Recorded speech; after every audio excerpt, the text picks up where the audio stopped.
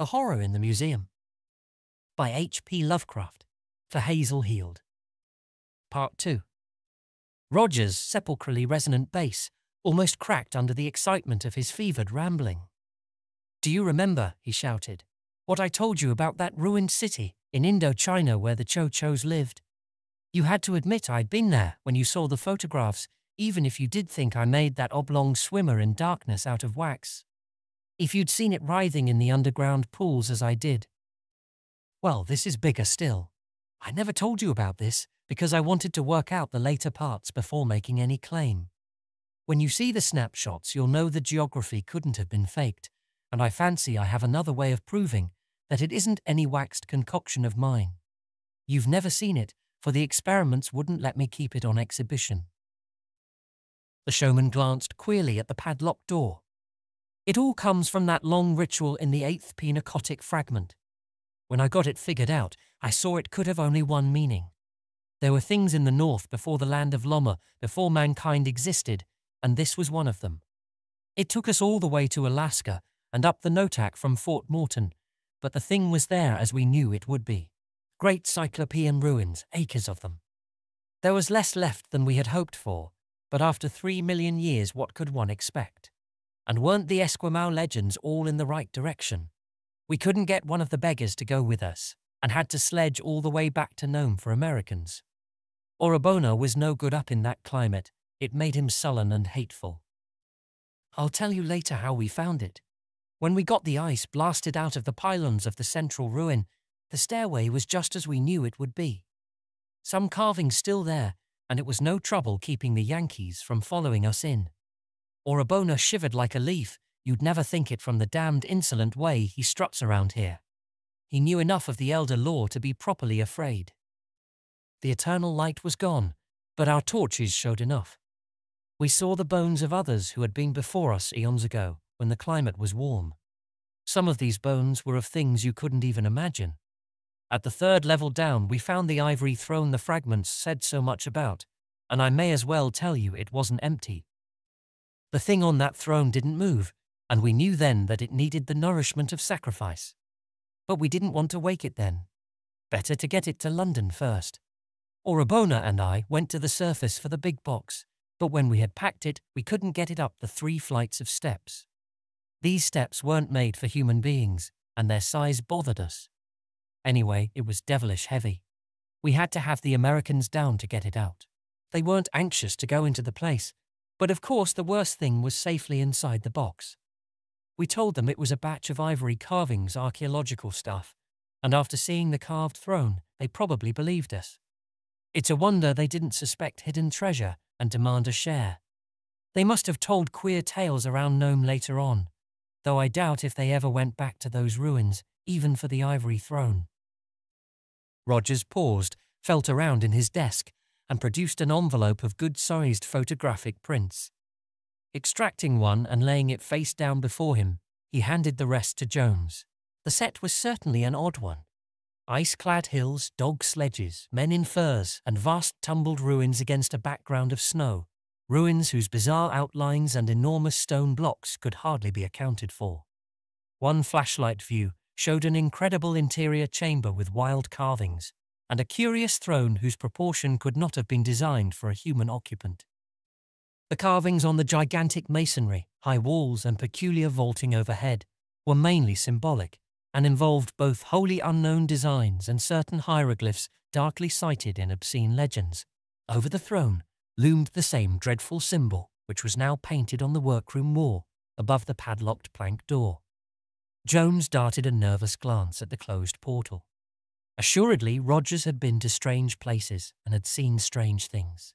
Yet this mad interior picture might easily be a fraud taken from a very clever stage setting. One must not be too credulous. But Rogers was continuing. "Well, we shipped the box from Nome and got to London without any trouble. That was the first time we'd ever brought back anything that had a chance of coming alive. I didn't put it on display because there were more important things to do for it. It needed the nourishment of sacrifice, for it was a god. Of course, I couldn't get it the sort of sacrifices which it used to have in its day, for such things don't exist now. But there were other things which might do. The blood is the life, you know. Even the lemurs and elementals that are older than the earth will come when the blood of men or beasts is offered under the right conditions. The expression on the narrator's face was growing very alarming and repulsive, so that Jones fidgeted involuntarily in his chair. Rogers seemed to notice his guest's nervousness and continued with a distinctly evil smile. It was last year that I got it, and ever since then I've been trying rites and sacrifices. Orobona hasn't been much help, for he was always against the idea of waking it. He hates it, probably because he's afraid of what it will come to mean. He carries a pistol all the time to protect himself. Fool, as if there were human protection against it. If I ever see him draw that pistol, I'll strangle him. He wanted me to kill it and make an effigy of it. But I've stuck by my plans, and I'm coming out on top, in spite of all the cowards like Orobona and damned sniggering skeptics like you, Jones. I've chanted the rites and made certain sacrifices, and last week the transition came. The sacrifice was received and enjoyed. Rogers actually licked his lips, while Jones held himself uneasily rigid. The showman paused and rose, crossing the room to the piece of burlap, at which he had glanced so often. Bending down, he took hold of one corner as he spoke again. You've laughed enough at my work. Now it's time for you to get some facts. Orobona tells me you heard a dog screaming around here this afternoon. Do you know what that meant? Jones started. For all his curiosity, he would have been glad to get out without further light on the point, which had so puzzled him. But Rogers was inexorable and began to lift the square of burlap. Beneath it lay a crushed, almost shapeless mass which Jones was slow to classify. Was it a once living thing which some agency had flattened, sucked dry of blood, punctured in 1,000 places, and wrung into a limp, broken-boned heap of grotesqueness? After a moment, Jones realized what it must be. It was what was left of a dog perhaps of considerable size and whitish colour. Its breed was past recognition, for distortion had come in nameless and hideous ways. Most of the hair was burned off, as by some pungent acid, and the exposed, bloodless skin was riddled by innumerable circular wounds or incisions. The form of torture necessary to cause such results was past imagining. Electrified with a pure loathing which conquered his mounting disgust, Jones sprang up with a cry. You damned sadist, you madman! You do a thing like this and dare to speak to a decent man. Rogers dropped the burlap with a malignant sneer and faced his oncoming guest. His words held an unnatural calm. Why, you fool, do you think I did this? Let us admit that the results are unbeautiful from our limited human standpoint. What of it? It is not human and does not pretend to be. To sacrifice is merely to offer. I gave the dog to it. What happened is its work, not mine. It needed the nourishment of the offering and took it in its own way. But let me show you what it looks like. As Jones stood hesitating, the speaker returned to his desk and took up the photograph he had laid face down without showing. Now he extended it with a curious look. Jones took it and glanced at it in an almost mechanical way. After a moment, the visitor's glance became sharper and more absorbed, for the utterly satanic force of the object depicted had an almost hypnotic effect.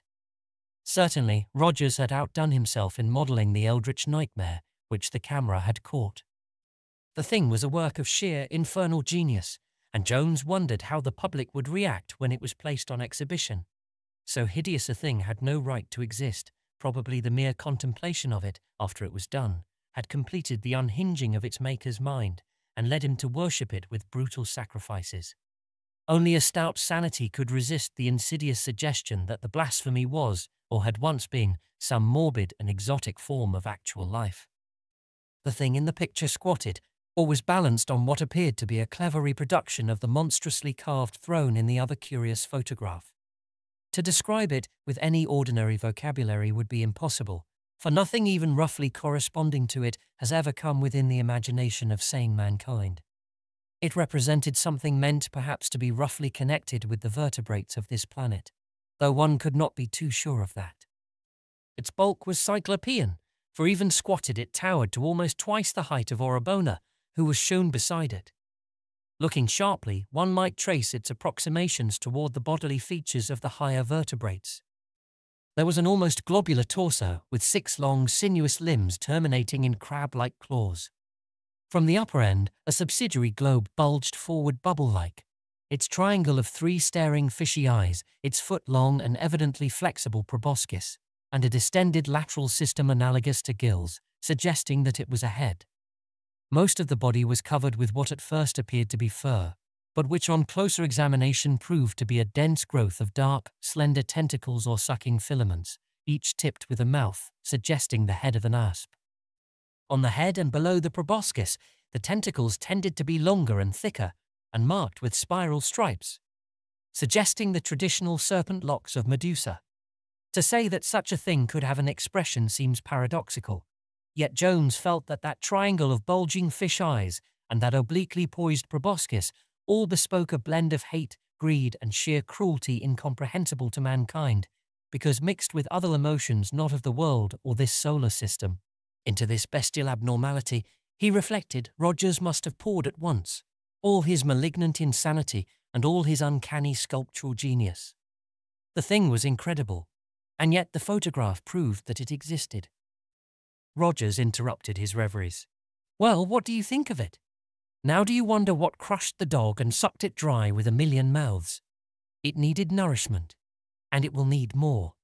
It is a god, and I am the first priest of its latter-day hierarchy. Shub-Niggurath, the goat with 1,000 young. Jones lowered the photograph in disgust and pity. See here, Rogers, this won't do. There are limits, you know. It's a great piece of work, and all that, but it isn't good for you. Better not see it any more. Let Orobona break it up and try to forget about it. And let me tear this beastly picture up too. With a snarl, Rogers snatched the photograph and returned it to the desk. Idiot, you. And you still think it's all a fraud. You still think I made it, and you still think my figures are nothing but lifeless wax. Why, damn you, you're a worse clod than a wax image yourself. But I've got proof this time, and you're going to know. Not just now, for it is resting after the sacrifice. But later. Oh yes, you will not doubt the power of it then. As Rogers glanced toward the padlocked inner door, Jones retrieved his hat and stick from a nearby bench. Very well, Rogers, let it be later. I must be going now, but I'll call around tomorrow afternoon. Think my advice over and see if it doesn't sound sensible. Ask Orobona what he thinks too. Rogers actually bared his teeth in wild beast fashion. Must be going now, eh? Afraid, after all, afraid, for all your bold talk.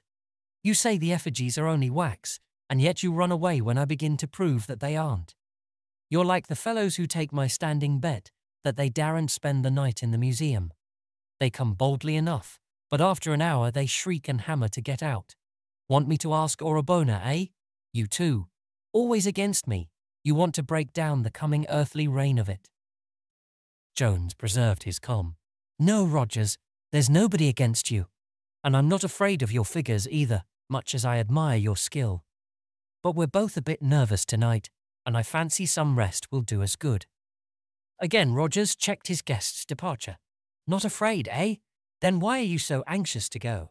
Look here, do you, or don't you dare to stay alone here in the dark? What's your hurry if you don't believe in it? Some new idea seemed to have struck Rogers, and Jones eyed him closely. Why, I've no special hurry. But what would be gained by my staying here alone? What would it prove? My only objection is that it isn't very comfortable for sleeping. What good would it do either of us? This time it was Jones who was struck with an idea. He continued in a tone of conciliation. See here, Rogers. I've just asked you what it would prove if I stayed, when we both know. It would prove that your effigies are just effigies, and that you oughtn't to let your imagination go the way it's been going lately. Suppose I do stay. If I stick it out till morning, will you agree to take a new view of things?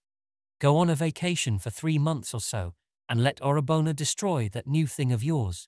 Come now, isn't that fair? The expression on the showman's face was hard to read. It was obvious that he was thinking quickly, and that of sundry conflicting emotions, malign triumph was getting the upper hand. His voice held a choking quality as he replied, Fair enough. If you do stick it out, I'll take your advice. But stick you must. We'll go out for dinner and come back. I'll lock you in the display room and go home. In the morning, I'll come down ahead of Orabona. He comes half an hour before the rest, and see how you are. But don't try it, unless you are very sure of your skepticism. Others have backed out. You have that chance, and I suppose a pounding on the outer door would always bring a constable. You may not like it so well after a while. You'll be in the same building, though not in the same room with it. As they left the rear door into the dingy courtyard, Rogers took with him the piece of burlap, weighted with a gruesome burden. Near the centre of the court was a manhole, whose cover the showman lifted quietly and with a shuddersome suggestion of familiarity. Burlap and all, the burden went down to the oblivion of a cloacal labyrinth. Jones shuddered and almost shrank from the gaunt figure at his side as they emerged into the street. By unspoken mutual consent, they did not dine together, but agreed to meet in front of the museum at 11. Jones hailed a cab and breathed more freely when he had crossed Waterloo Bridge and was approaching the brilliantly lighted Strand. He dined at a quiet cafe and subsequently went to his home in Portland Place to bathe and get a few things. Idly, he wondered what Rogers was doing. He had heard that the man had a vast, dismal house in the Walworth Road, full of obscure and forbidden books, occult paraphernalia, and wax images which he did not choose to place on exhibition. Orabona, he understood, lived in separate quarters in the same house. At 11, Jones found Rogers waiting by the basement door in Southwark Street. Their words were few, but each seemed taut with a menacing tension. They agreed that the vaulted exhibition room alone should form the scene of the vigil, and Rogers did not insist that the watcher sit in the special adult alcove of supreme horrors. The showman, having extinguished all the lights with switches in the workroom, locked the door of that crypt with one of the keys on his crowded ring. Without shaking hands, he passed out the street door, locked it after him, and stamped up the worn steps to the sidewalk outside. As his tread receded, Jones realized that the long, tedious vigil had commenced.